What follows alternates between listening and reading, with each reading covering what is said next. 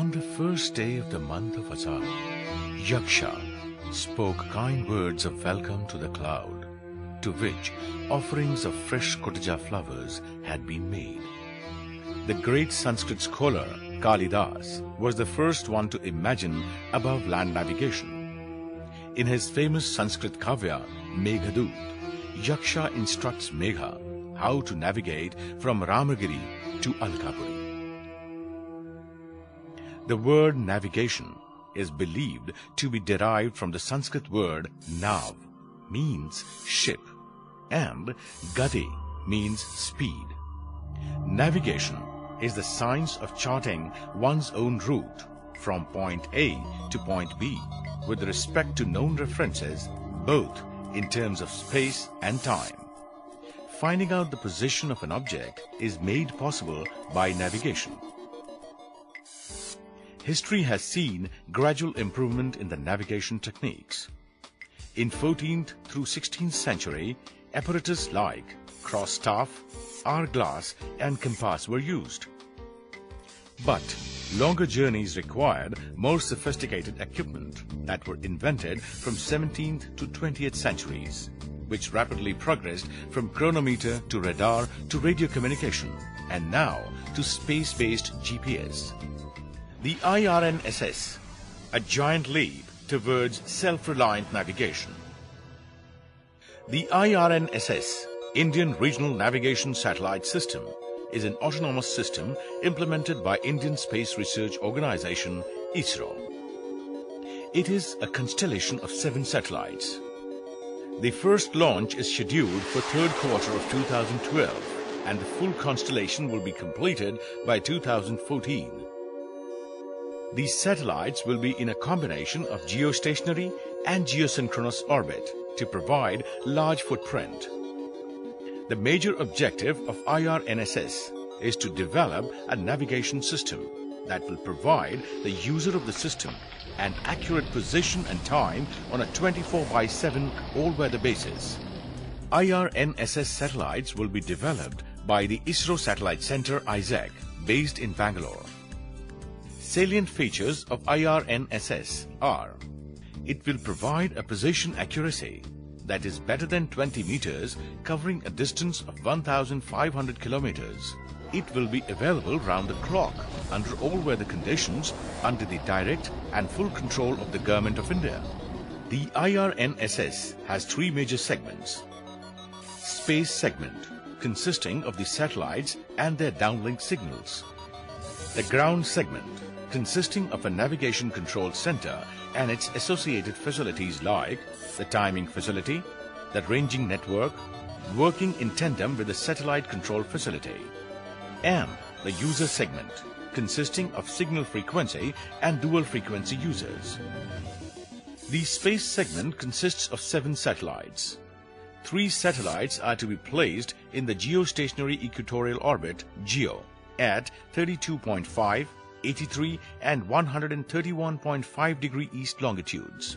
4 satellites will be placed in a geosynchronous orbit (GSO), with 2 satellites crossing the equator at 55 degrees east longitude, and 2 more will be placed in an orbit crossing the equator at 111.75 degrees east longitude. These satellites will broadcast the navigation signals and will help the user to fix the position in 2 different frequencies at L5 band and S band respectively. IRNSS satellites are designed around I-1K bus. The dry mass of the satellite will be around 600 kilograms and lift-off mass of 1,425 kilograms. The IRNSS navigation payload transmits SPS and RS signals. IRNSS satellite has 3-axis control stabilization. For providing a very stable frequency reference, each IRNSS satellite is equipped with 3 rubidium atomic frequency standards RAFS.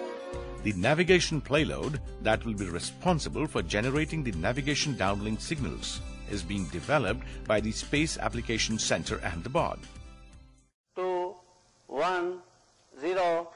These satellites will be launched on board the Polar Satellite Launch Vehicle PSLV from the Satish Dhawan Space Center, Sriharikota.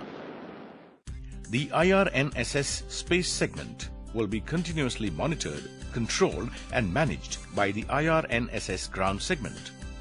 It will perform two basic functions: health monitoring and maintenance of IRNSS constellation, facilitating, computing and generating position, navigation and timing data broadcast by the satellites. The functions are accomplished by Navigation Control Center and Satellite Control Facility, established by I.S.R.O Bangalore and MCF Hassan respectively. The data flow of navigation is from various sources: 17 range integrity monitoring stations and 4 CDMA ranging stations. The IRNSS network time is maintained by high-precision clocks located at IRNSS Timing Center. The navigation software developed by I.S.R.O Bangalore utilizes the data to generate broadcast navigation parameters at INC.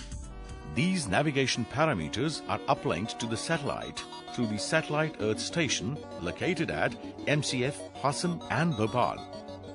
The user segment consists of single and dual frequency receivers on a wide variety of platforms.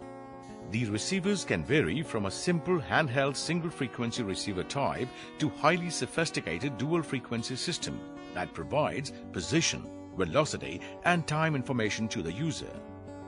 IRNSS has several applications in the field of transportation through air, water and land. Geographic data collection for mapping, surveying, scientific atmospheric studies, tectonic plate movements and deformations, precision agriculture, town planning, fleet movement, search and rescue operations, and business solutions through location-based services like banking, tourism, etc. IRNSS will be able to meet the ever-increasing demand of navigation information for civilian and strategic users. After GPS of USA, GLONASS of Russia, India will enter the League of Nations providing independent navigational services by 2014. The sole dependency on the other navigation systems can be reduced when IRNSS is in operation. IRNSS will pave the way for greater cooperation with other nations while ensuring interoperable and compatible features with other GNSS systems. Yaksha today would have been very pleased to use IRNSS to guide Megha for navigation, as it provides more accurate and all-weather guidance. The IRNSS, a giant leap towards self-reliant navigation.